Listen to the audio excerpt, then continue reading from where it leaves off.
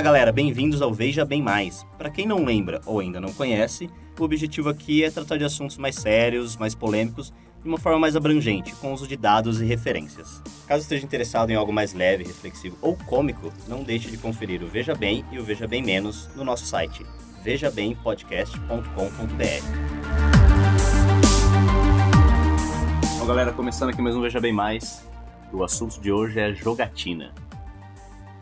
Bom, pra ser sinceros, provavelmente vai ser um episódio um pouco mais curto do que o normal, do Veja Bem Mais. Ô William, porque... Diga. vai ser jogo rápido? Ah, pera aí, eu não quero mais. As piadas. Você tava guardando essa, né? Sim, eu acho que quando ele pensou no episódio, a primeira coisa, ele procurou a piada. Acho que na verdade ele pensou na piada e por isso ele quis fazer o episódio. Exatamente. Tenho certeza disso, é óbvio. Mas enfim. Bingo. A gente vai discutir aí. Acho que vamos discutir principalmente aqui. A gente tem os exemplos dos Estados Unidos, etc. Mas vamos conversar um pouco sobre o Brasil, que tempo atrás tinha um projeto de lei de abrir cassinos e bingos para todo quanto é lado. E hoje aqui a gente vai discutir um pouco os prós e contras disso daí. E como funciona, principalmente hoje em dia. A gente sabe que tem muita coisa ilegal, mas a gente tem as lotéricas aí. Em resumo, por que é ilegal no Brasil e por que não deveria ser mais. Então, para começar, aquela perguntinha de sempre, qual a posição de vocês dois em relação a isso? Eu já acabei de falar. Sim, César, Pedro. Nossa, mas não foge muito disso, cara. Não tem pra onde ir, né, Pedro? Se o problema fosse o jogo em si, não teria. Seriam, tipo, não teria, tipo, por via estatal. Mas tem. Então tem já. Eu acho que a resposta se torna muito clara a partir do momento que você pergunta, ou descobre, melhor dizendo, por que é ilegal hoje.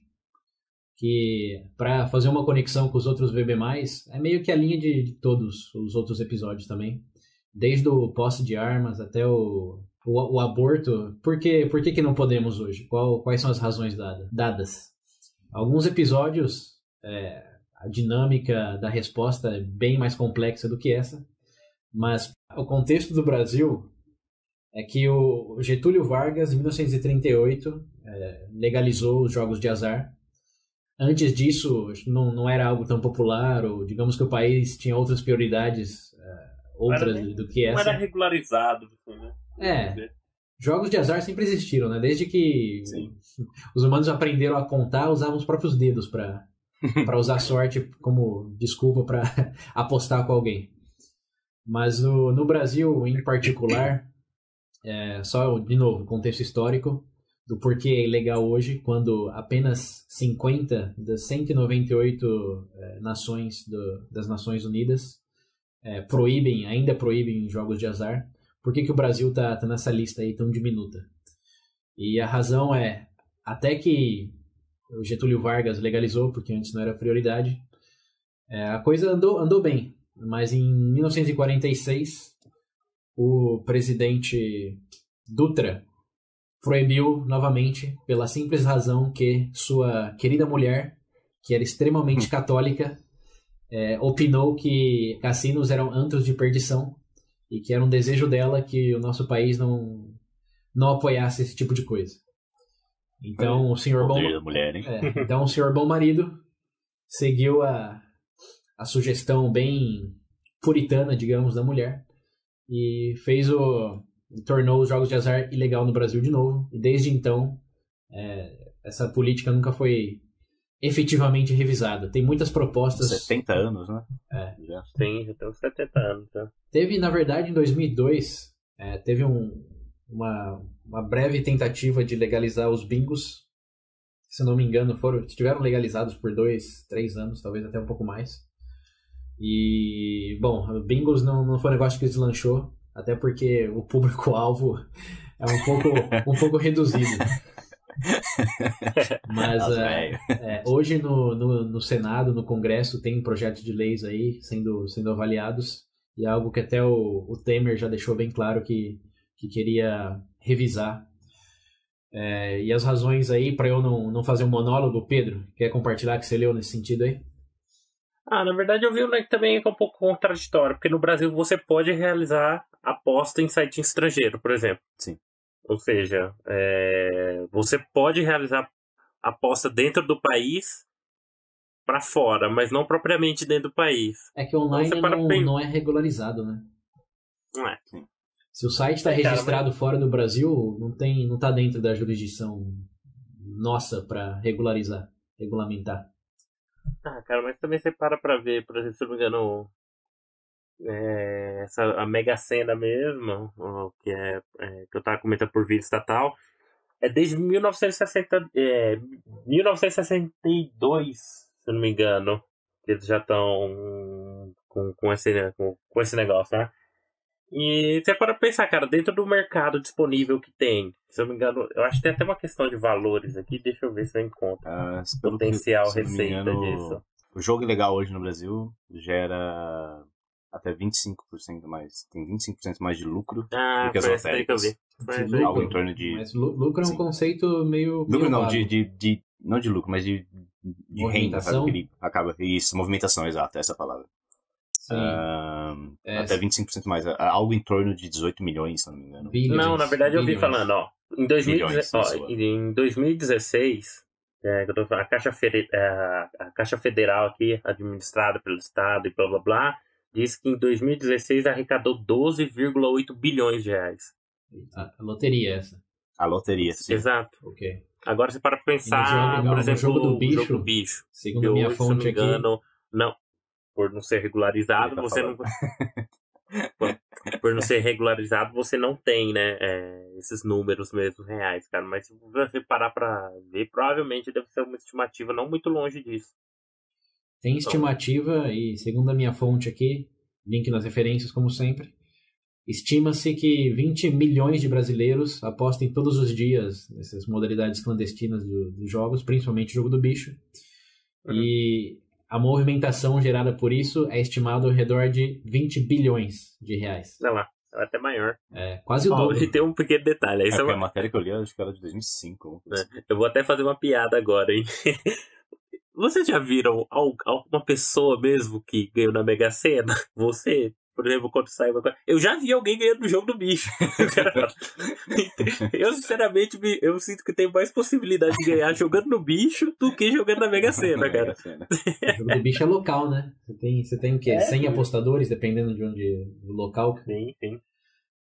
Mas o maior ganhador da Mega Sena é o governo, né? Não tem... cara. Isso daí não tem mistério. Cara, eu não consigo ver saindo muito disso, porque hoje você já tem o jogo, só que a única diferença é que não pode ir por iniciativa privada, cara. Sem contar, eles podem usar argumento, por exemplo, que isso daí é pra lavagem de dinheiro e blá blá blá, mas a possibilidade disso, e provavelmente já tem registro que aconteceu dentro da própria caixa. Então, um dos pontos contra que as pessoas tendem a... Em todas as coisas que eu fui ler, o ponto contra que todo mundo sempre tocava era esse, que a jogatina ela sempre vai estar atrelada a crime organizado, prostituição, lavagem de dinheiro, que leva a corrupção, que já é um problema que o Brasil já tem aí demais até. Sim, mas esse argumento aí é um pouco pífio, porque isso tudo já existe. É de condição humana, cara. Tipo... Sim, isso já existe no mercado negro, digamos, no underground.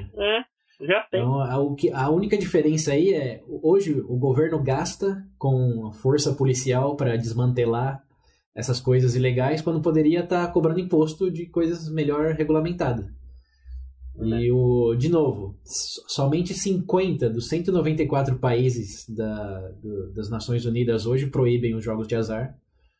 E se você pensar no contexto mais regional, na Argentina tem cassino, no Uruguai tem cassino. Qual que é o caos social que observamos nesses países vizinhos? A corrupção na Argentina, no Uruguai, não é significativamente maior no Brasil. Na verdade, é até menor, porque depois do Lava Jato,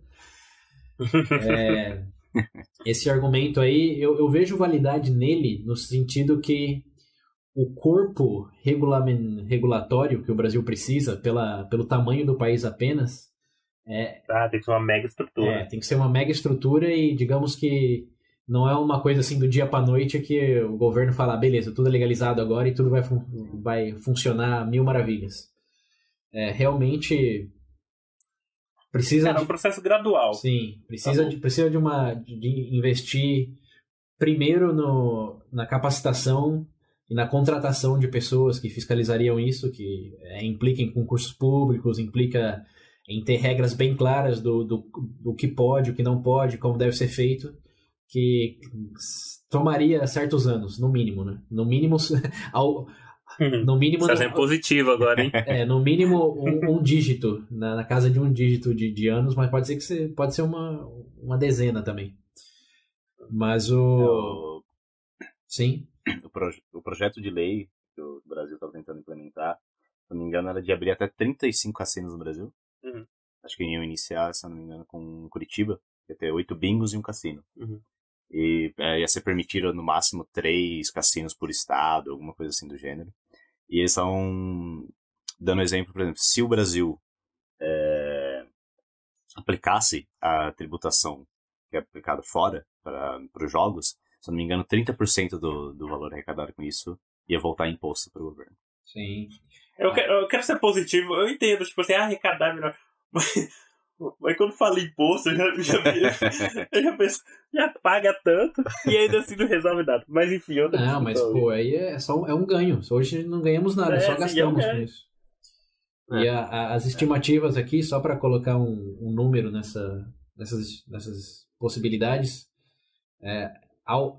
no pior dos cenários, ganharíamos 7 bilhões por ano com o imposto de jogos. E no melhor dos cenários... Eu não ganharia nada disso. E no melhor dos cenários, 37 bilhões. Então cara, ó, é uma grana substancial. Eu acho que essa questão... Imagina quantas escolas e hospitais dá pra construir, ou ruas que dá pra arrumar com essa grana aí. Imaginar é sempre bom, né? Agora vocês vão construir. Imagina quantos salários de políticos dá pra inflar com tudo isso. Isso é. Cara, mas eu acho, mas de verdade, o feeling que eu tenho em relação a esse negócio, cara, é questão de tempo. Sim. Boa, cara. Já chegou num ponto, tipo assim, que não tem mais onde você... Não tem argumentos contras. Só tem uma complexidade que realmente precisa ser trabalhada, que é... complexidade por parte legal, jurídica e blá blá blá. Mas tipo, trabalho, né? Tempo, talvez esse, na verdade, seja o maior problema. Que fazer algo bem feito implicaria em trabalho por parte de nossos políticos e ninguém quer fazer nada. Vai dar trabalho. Porque querendo ou não, cara, você para pra pensar. Vai gerar muito trabalho, né? Mas... Também, né? Eu sempre sonhei em ser um carteador no cassino. Eu trabalharia de boa no cassino. Pode beber de graça, dependendo do cassino, né? Você ganha uma gorjeta ainda, porque eu não sei... Bom, não sei se vocês já tiveram a oportunidade de cassino, mas um gringo lá, milionário, meio chapado na mesa. O cara ganha uma bolada, né? Dá 1.100 contos. Eu já estive passeando por cassinos aí. E, cara, isso é muito típico. Principalmente em mesas de poker. Você joga uma ficha pro carteador no final. E se você tá numa mesa que eles estão jogando $100 mil, a sua ficha vai valer no mínimo $1.000. O que eu tô fazendo aqui, gente? Sem brincadeira, se você tá numa mesa de alto valor, por exemplo, em Las Vegas, é um carteador, pensa que uma mesa de poker vai ter ao redor do quê? 3, 4 horas. Se você trabalhar 12 horas, você pode ganhar $3 mil em um dia de trabalho só de gorjeta. Nossa Senhora! O cara não tem nem salário, né? É só os gorjetas que ele vive. Obviamente, isso é só no alto escalão, né? Mas, assim, cara lá, 2 conto. Aqueles R$2 amassado, dinheiro de bêbado, que o pessoal fala. O sonho é grátis. O sonho é grátis. Mas, outra consequência positiva que tem que ser abordada aqui, e é indireta nesse caso, é o aumento do turismo. Temos um exemplo deixa eu ver aqui, da Singapura, onde eles aprovaram, foi até relativamente recente, a construção de um resort enorme que tem cassino, shopping, restaurante, etc. E o número de turistas no país saltou de 10 milhões de pessoas por ano para 17. E o faturamento foi proporcional a esse aumento também. Então, além do imposto que eles passaram a arrecadar, só a quantidade de turistas também já pagou todo o investimento que eles fizeram os gastos burocráticos, digamos, que eles tiveram com isso. Cara. E até boa, em relação ao turismo, foi interessante você falar, porque até algumas cidades, por exemplo, que não tem um meio de vida muito forte, só aqueles turismo mais artesanal, esse tipo de coisa, pode explorar isso daí, né, velho? Sim. Pensou? Botar um cassino em Trindade. Jesus Cristo. Não tinha uma ideia, um projeto, só que eu tô... Não sei se é real ou não, então ouvi falar só. Comenta aí. Sobre meio que fazer uma área do norte, que eles tinham uma ideia de fazer um negócio tipo uma Las Vegas.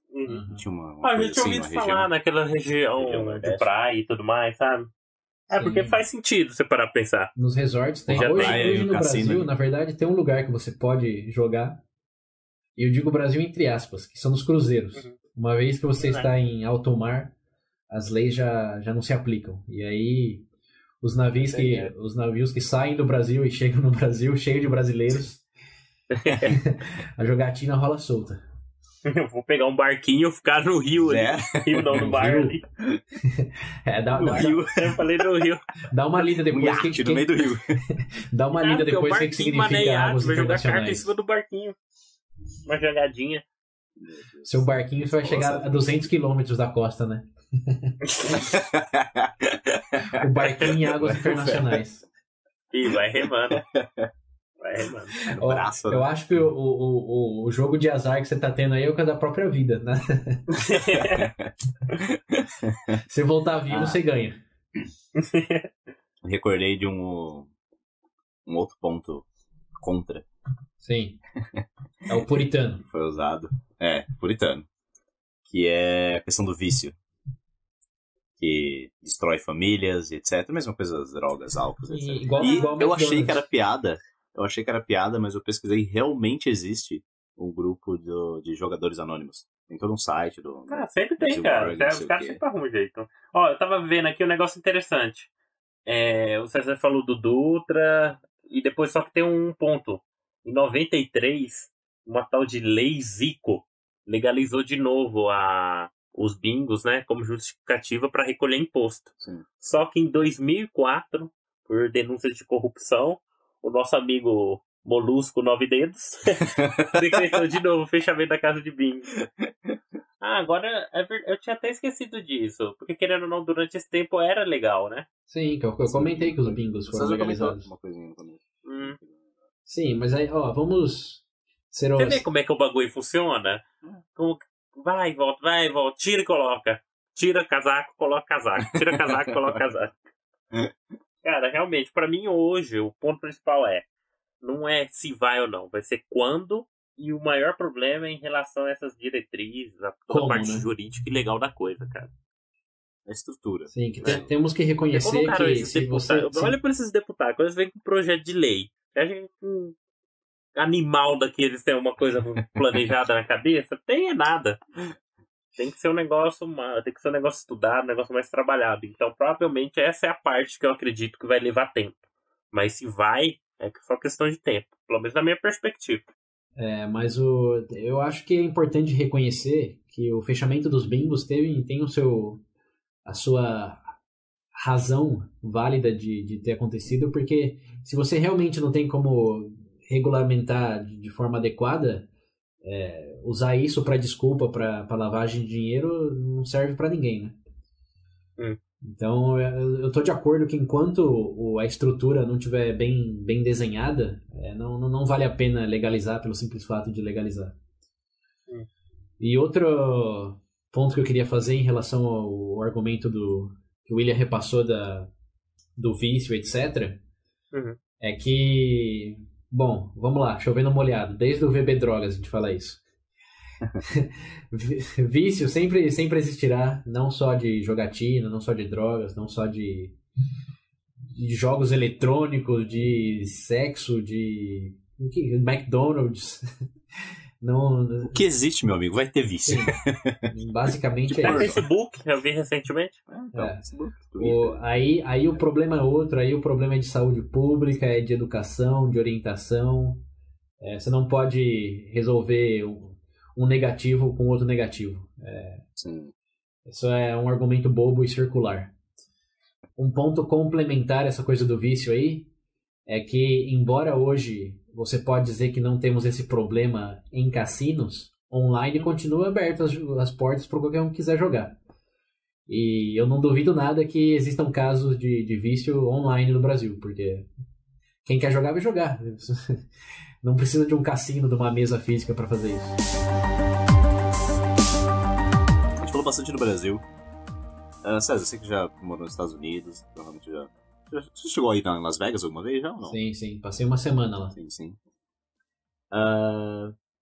Você provavelmente tem conhecimento sobre como as coisas funcionam lá.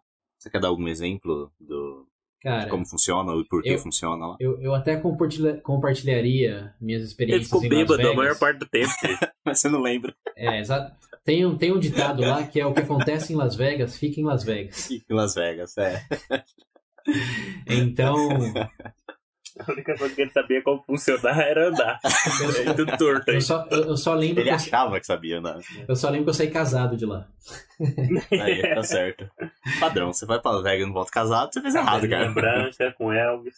Não, mas anedotas e piadas sem graça à parte, a legislação muda muito de estado para estado, de país para país. Então realmente não tem um modelo universal para como as coisas devem ser feitas. Até porque uma coisa que os Estados Unidos faz muito diferente do Brasil é executar bem a burocracia deles. Então, aí só nessa base aí a comparação já meio que se perde. Sim. Mas eu acho que o ponto principal no contexto internacional é só lembrar, de novo, batendo um martelo, que só 50 países dos 194 membros das Nações Unidas proíbem jogos de azar. E esses países não são, digamos, os melhores do grupo, em termos de... Indonésia, Arábia Saudita... De confiança, eficiência governamental, etc. Cuba. Mas assim, o Brasil também não é uma Venezuela, não é um país tão radical a ponto de o governo ter esse controle total, de querer ter esse controle total dos fluxos monetários dentro do território. Eu acho que a questão aí, como a gente já falou, é mais de fazer acontecer. O projeto de lei já existe, números estimativas também já. Tem que virar prioridade, porque hoje deve estar, vocês sabem, né, dos 80 mil processos que entram no Congresso, no Senado, acordo de manhã, vou fazer alguma coisa nova. São averiguados, não sei, 200. A gente já comentou essa estatística aí no VBMais Política, parte 2. É pífio o número de processos que realmente chegam a ser aprovados no Senado por ano. Então é falta de vontade de fazer acontecer e de prioridade também, porque sejamos honestos uma vez mais, além da falta de capacidade executiva, também temos uma lista de outros problemas prioritários bem maiores do que de jogos de azar no país. Mas enfim, como o dinheiro sempre falta, e no mínimo ganharíamos 7 bilhões de reais por ano com isso, pode ser que em algum momento ganhe uma estrelinha essa discussão aí. Quem sabe alguém lá vai escutar esse episódio do VB. O pessoal fica chovendo falando... Cara, tudo é questão de tempo, mas como você prioriza o tempo? Esse é o elemento Veja Bem. Bom, pessoal, como eu disse, esse episódio ia ser mais curto, bem mais curto. Jogo rápido. Porque... Ai, Cristo. Porque não tem pra gente fugir, então... Acabou, galera. O episódio por hoje foi isso aí. O jogo termina aqui, galera. A gente tem que ganhar, ouvintes, não perder. Falar em ganhar, uma coisa que nós jogamos, fazemos nossas apostas, é na contribuição dos nossos ouvintes. Porque pesquisamos, fazemos nosso esforço de gravar. É difícil ganhar. A gente foi all-in nisso. Isso, estamos apostando tudo aqui, nosso tempo, nossos reais com custos de servidores, de manutenção, equipamento, etc., em trazer um pouco de informação para vocês, de uma risada, uma lágrima se o episódio for triste, enfim. Se vocês já desfrutaram da nossa companhia auditiva em algum momento, já aprenderam alguma coisa com a gente, contribua, galera. Por favor. Contribua. Por favor, contribua. É importante para... Show me the money! É um sinal de que estamos fazendo bem o nosso projeto e que temos algum valor. Qual o valor de mercado do VB? Uma goiabada. Aproveitando a ponte aqui de contribuição no padrim.com, queremos reconhecer o nosso primeiro contribuinte oficial, o grande Mauro. Valeu, Mauro. Grande Mauro sendo reconhecido no VB, no VBMais, no VB menos. Você, ouvinte, que está escutando e quer ser reconhecido também, acessa lá, padrinho.com.br /Veja Bem Podcast. Contribua, nem... VB mal não. Vamos mudar o hashtag, né? Contribua lá e reconheceremos vocês no nosso episódio. Quem sabe, dependendo da quantidade contribuída, até mandaremos um recordo mais tangível, além uma medalha metafórica. Hashtag seja um Mauro. É isso aí. Seja um Mauro em nossas vidas. Inspire-se. Então né? é isso aí, gente. Muito obrigado. Continue a discussão nas nossas plataformas, Facebook, Twitter. Temos novo vídeo no YouTube também. O link tá aí. Contribui lá, continua a discussão. Temos um número no WhatsApp também, para quem não lembra, é 19 98 908 1238. Repetindo, 19 98 908 1238. E é isso aí, galera. Continuaremos nossas apostas em vocês. Esperamos que vocês continuem na gente.